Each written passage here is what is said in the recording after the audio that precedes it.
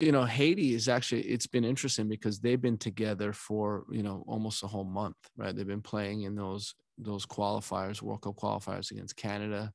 And they had these Gold Cup rounds. And I think it's going to help them. I really do. I think it's going to, bring cohesiveness to their team. Regarding our group, this has been a player pool that we've been working with for 2 years. There's only a couple guys that haven't ever been involved with our program. So we hit the ground running. There were some concessions we needed to make to get the guys playing with their clubs and to accommodate our schedule in the Nations League. So we just had to do that. The FIFA window was open and we opted to bring them in on July 5th. So, that is what it is. That's something we're going to have to deal with. And, we'll be ready to go tomorrow. Goodwin. Hey, Gregg, I appreciate the time. Last time we chatted, I asked about Buzio, and you said you were looking forward to, being able to finally coach him.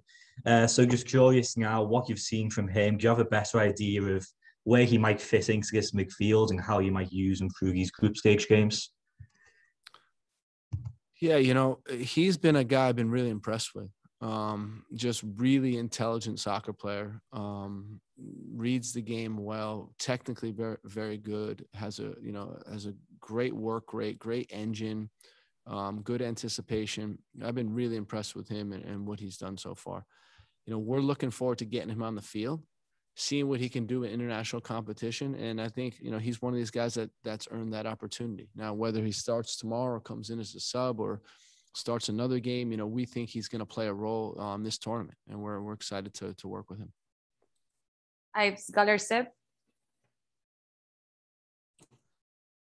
Gregg, two different topics for me. First, when the rosters came out for the Gold Cup. I like how you phrase that, 2 different topics instead of 2 different questions. Obviously, you're getting that's nice how you're doing that. Ready. I'm just getting ready. When the rosters came out, Mexico had close to a full strength squad, and that might have surprised some people.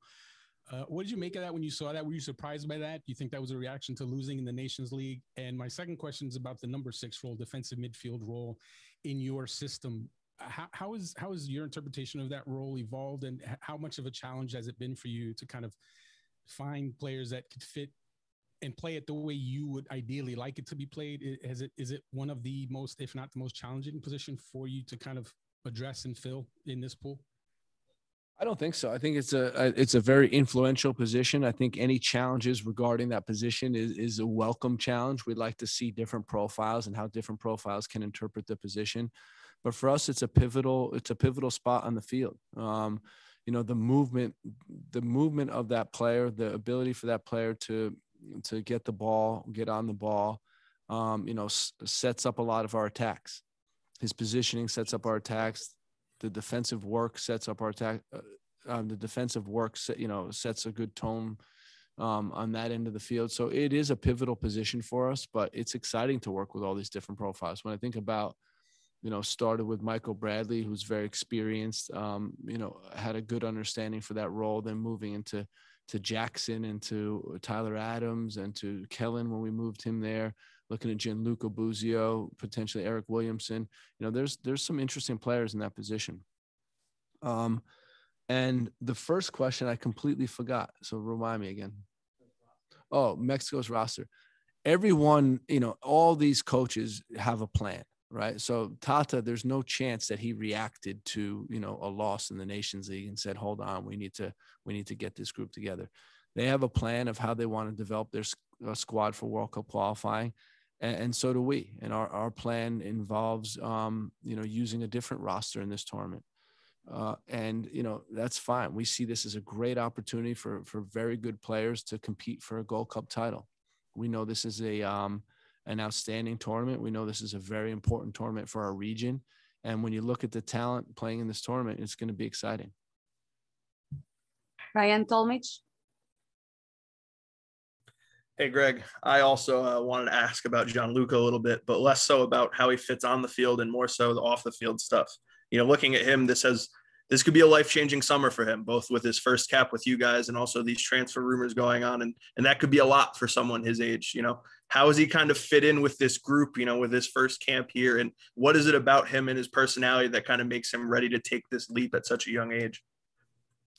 He's calm. He's calm and he's mature for his age. Really, just really relaxed guy. Not relaxed in the sense that he's aloof. He's relaxed in the sense that he's really comfortable with who he is, and he's really comfortable being here. The guys have warmed to him nicely. The coaching staff have good communication with him, and everything we preach is about winning the day, being the best today, trying to use today to get better. And that's the approach that you need, even when you have, a big tournament coming up or, these transfer rumors coming up. It's just about what you do today. And if you string enough good days along, good things will happen. We'll take 2 more questions. Manuel Medina. Hi, Greg. This is Manuel Medina from TX Sports in Mexico. Talking about Gianluca, he said yesterday something that I found very interesting. It was that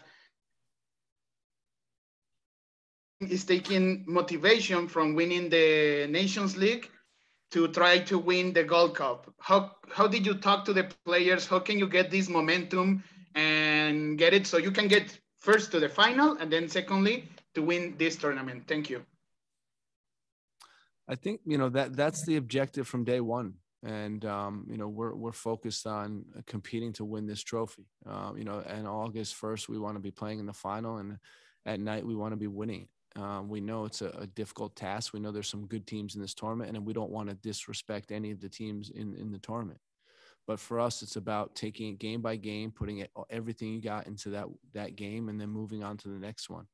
And we think we have a really talented group. It's a young group for sure, but there's some talent here, and we're looking forward to getting the tournament started. Anthony Christensen. Hey, Coach, I just wanted to kind of touch on the kind of the situation in Haiti with kind of the unrest going on there. I was wondering if you think that might affect the way that they are going to approach the game or how they're going to play it all, and if that's something that you kind of have to take into consideration yourself. Well, first of all, there's a lot more. There's a lot of things more important than soccer, and this is certainly one of them. And we are thinking about the Haitians. We're thinking about their team, and we know it's not an easy time for them. So, it's something that in sport sometimes actually participating in sport gives you that freedom and gives you that feeling where you can put your mind somewhere else. But we're certainly thinking about their team and hoping all is well.